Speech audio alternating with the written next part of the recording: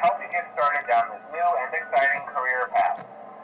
Now, I want you to forget anything you may have heard about the old location. Some people still have a somewhat negative impression of the company.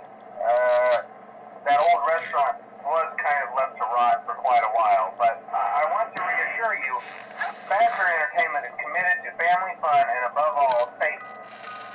They've spent a small fortune on these new animatronics.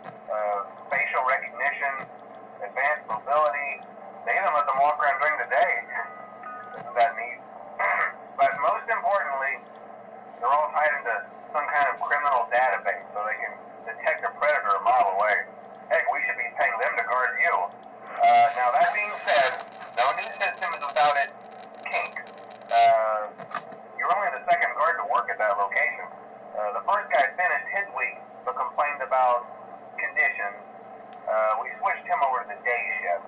So, hey, lucky you, right? Mainly he expressed concern that certain characters seem to move around at night and even attempted to get into his office.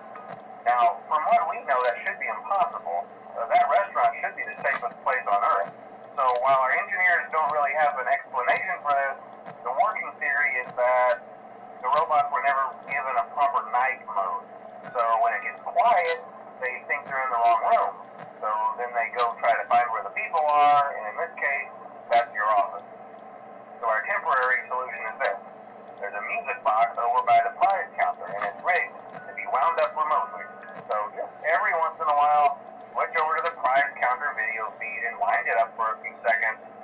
It doesn't seem to affect all of the animatronics, but it does affect one of them. And as for the rest of them, we have an even easier solution. You see, there may be a minor glitch in the system, something about robots seeing you as an endoskeleton without a costume on and wanting to stuff you into the suit. So hey, we've given you an empty Freddy Fazbear head. Problem solved. You can put it on any time and leave it on for as long as you want. Eventually, anything that wandered in will wander back out. Something else worth mentioning is kind of the quirky modern design of the building. You may have noticed there are no doors for you to close. But hey, you have lights, and even though your flashlight can run out of power, the building cannot. So don't worry about the place going dark. Well, I think that's it. You should be golden. Check the lights, put on the Freddy head if you need to.